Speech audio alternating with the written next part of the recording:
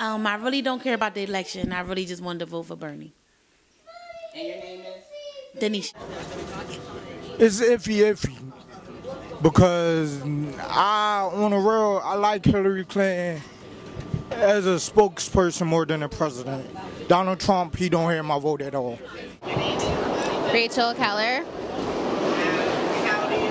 I'm 21. How do you feel about the election? I think the two candidates, I think overall people are unhappy about the candidates. Brian Carter. And could you tell us about your DNC experience? So, my experience at the DNC, I feel as though it was unique because I was a blank slate walking into the space, especially as a media outlet. Jasmine McCoy, And how old are you, Jasmine? 25. How do you feel about the election? I'm a little disappointed because the person that I want to vote for didn't really make it. I would have voted for Bernie Sanders. Now I'm going to have to vote for Hillary because obviously I can't vote for Trump. The activists that were down there protesting, to the Bernie Sanders supporters also protesting the corruption of the Democratic National Convention, and just seeing how Bernie Sanders was treated, and also the way that the whole situation with him was just overlooked.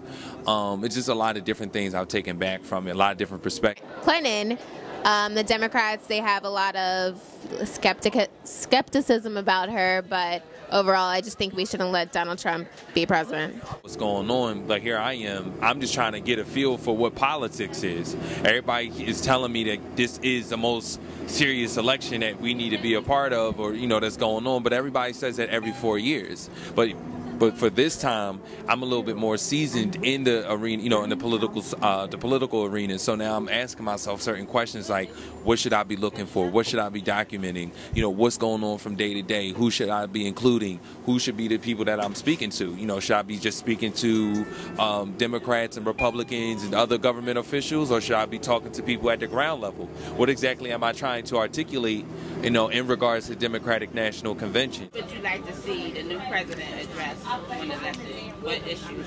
I would like to see them address them giving to the needy, help them find a place to go, take care of children. Definitely, like the racial tension, I think that it's not going to go away anytime soon. Obviously, there's a lot of killings of young black men and young black women, and so far it's getting worse at this point, and no one's really doing anything about it. So I think the protests need to be, it needs to go into the government, and they need to do something about it. I guess I would have to attack the job situation. I mean, I live in Philly, and I know how hard it is to get a job. I know how hard it is for young black people to get a job, especially if you don't have an education. And it's not always our fault that we don't have an education, because we didn't have the opportunities that some people had just because of our upbringing or our background, or our parents weren't informed on how to get us to where we needed to be. But the most that I took back from it is that we are asleep. We're asleep in regards to just being uneducated, not knowing what's going on. Here we are, we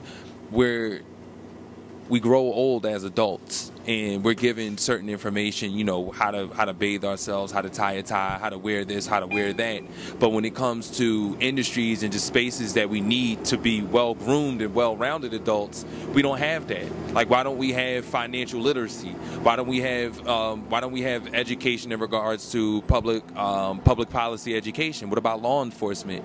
And once I started seeing that I had a vacancy within myself in regards to these types of information, or in regards to this type of information, that's when it compelled me to start really investigating, like, what is it that the people want to know about the Democratic National Convention? What would a person want to know that doesn't know anything about politics? What would they take back? And what is the narrative of a person that is, when it comes to political science, what is their narrative in that vacancy? What is the narrative of the empty vote? And that's where I'm at with it. What is the narrative of the empty vote? You're charading around, you're trying to get me involved with the political process or whatnot, but you only want me to vote for you.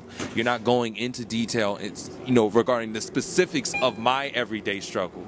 I hear that you're mentioning creating new jobs, but what type of new jobs? What type of quality jobs? And then, do you really care about me? Because I'm just looking at the historical importance of political science. I'm looking at the historical importance of public policy. I'm looking at the civil rights movement. I'm looking at the fact that we've been, we fought for our right to vote. But then, what does it mean 45 years later? What does it really mean?